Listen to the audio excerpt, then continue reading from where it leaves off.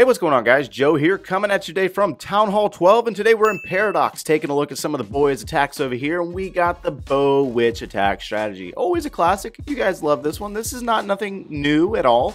The army itself is a little bit of a queen walk. You got some giants, you got some bowlers, and you got some witches. Not necessarily my cup of tea, but I'm no good with witches. I never have been.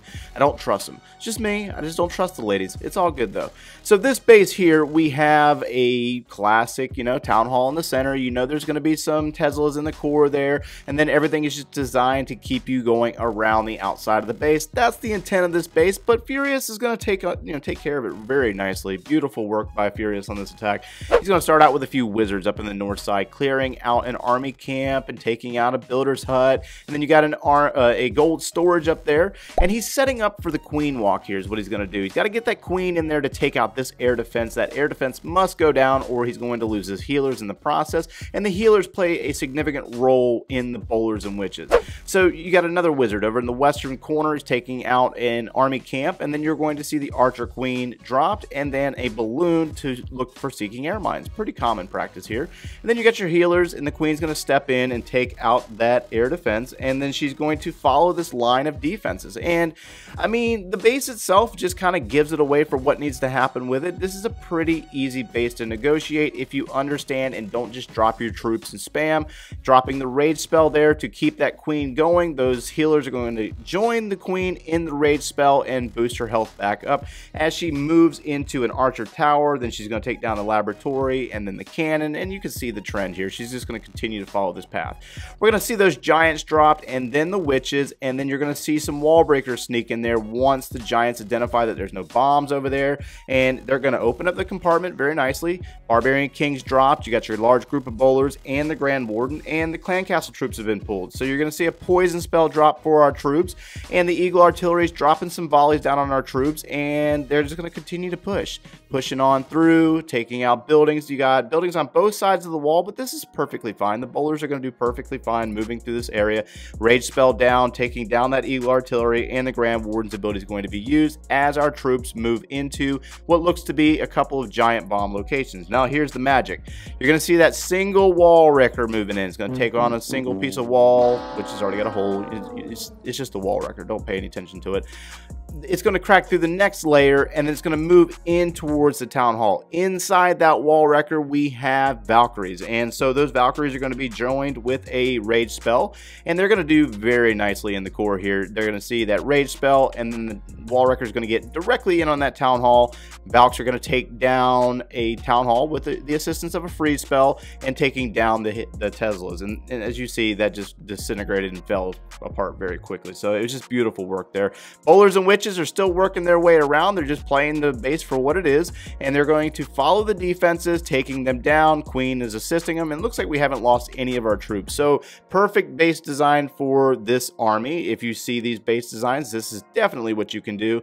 But from here, we are going to take a look at one more 12v12, and then we have a 11v12 attack at the end of the video if you're interested in that, guys. Okay, so if you missed the army in the previous attack, you'll see it here. We have a similar army, but you got to remember that not every army is exactly the same. There's always going to be some minor adjustments for troops being used in the funnel or troops being used on the back end. For the most part, the core army is still about the same with the bowlers. You got 16 of those, and you got 4 witches. And then you got the 5 healers for the queen walk.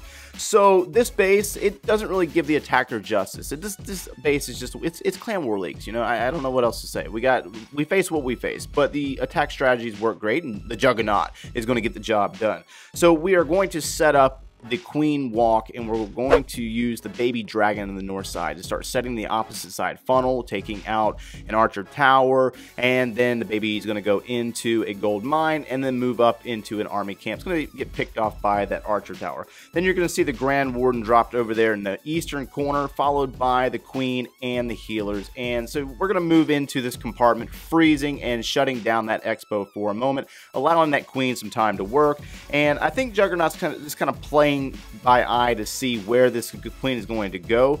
You used the baby dragon there to probably direct that queen back up towards the north, but it did not happen, so he does make an adjustment on the fly, and it's just one of those things when you cannot predict exactly where the queen is going to go. So he drops the giants, he's going to use them as tanks for that wall wrecker, and he's going to drop the witches on the outsides on the southern side, and all the defensive strength is going to focus in on that wall wrecker as it moves into the base, and you will see that the witches are able to move freely down here in the south side and take out these outer buildings. I mean, you do have a mortar up there, and you will have a pair of bowlers that will join our witches. They are right here, and they're going to move around the south side, but for the most part, the bulk of the army is going to move into a rage spell. You got the Barb King in there, you got the Grand Warden, you got a large group of bowlers and the queen, and the healers backing them up, and they are going to move through, following that wall wrecker to the core. The wall wrecker's caught up on the Eagle Artillery.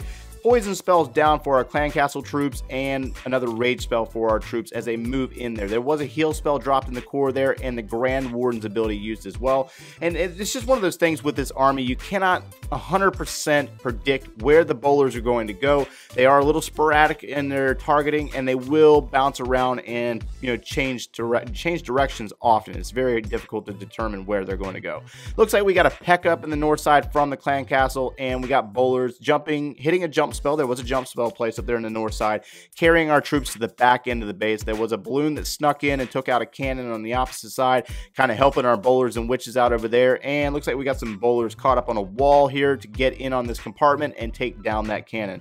Queen is in the north side of the base. She's taking down an additional cannon, and looks like we are out of defenses once that cannon falls over there in the eastern side. Just beautiful work here, and the negotiation, the play off of that archer queen is what was important there. I'm pretty sure the use of the baby dragon there was to direct that queen up towards the north. It did not happen, so he made a play based off of where the queen went and made the adjustments there. Let's go ahead and get into Shockwave's attack, guys. In this attack, we have a Town Hall 11 versus a very low Town Hall 12, but still, it is a Town Hall 12. The Town Hall does attack back, it's just not a level 5.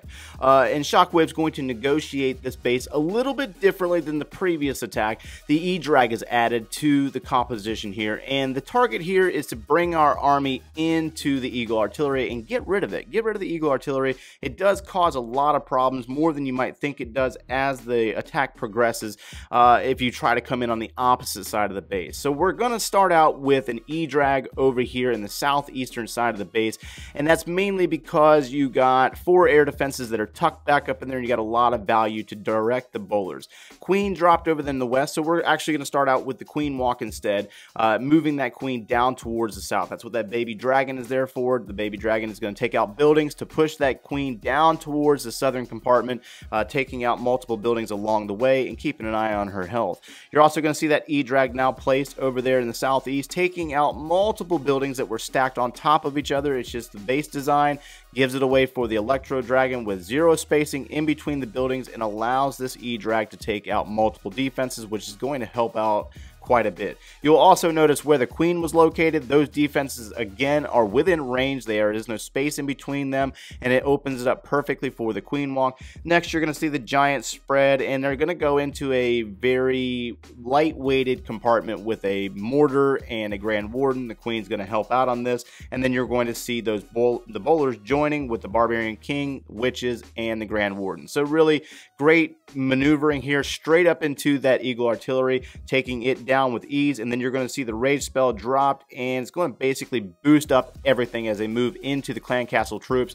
Poison spell is going to be placed, as well as a heal spell for our bowlers as they move through a heavy, dense defensive area. Grand Warden's ability is going to be used to save our bowlers and protect our giants as they move into some hidden Teslas, taking it down. That wall wrecker has continued to progress into the final compartment, allowing the queen access to the enemy queen. It is a lower enemy queen, but she falls with ease, and looks like we got bowlers in the wall wrecker, which are going to in fact battle it out with the Town Hall. Queen is going to back them up by taking it down. Barbarian King is in there as well, so that's phenomenal. And I mean, as you can see, we got some witches that stayed on the outside of the base, and we got the bulk of the army that went into the core of the base. Like I said, it's just very unpredictable with the witches. Sometimes you can't really predict whether they're going to follow in. If there's no buildings available for them to to target, they will kick outside and do that, or they might actually try to follow the main group of the main effort. It just depends on if there's targets on the outside of the bases for them to target, and it is what it is when it comes to the base designs. But either way, phenomenal negotiation by Shockwave. I definitely had to show that because it was in fact an 11v12. Even though it was a lightweight one, you still have to show some love, guys. So anyways, this is me doing my best to help you suck less. Smash that like button, subscribe if you haven't done so already, and thanks for watching, guys. Now, this is where it gets insane. So you got your sneak peek right here, because this is about as much as you're going to get for the evening. Yes. Your sneak peek for Thursday, guys. Your sneak peek for Thursday. You see how big full we are? size. You see what I'm saying? We got swole up in here, swole up in here, swole up in here. And on that note, and on that note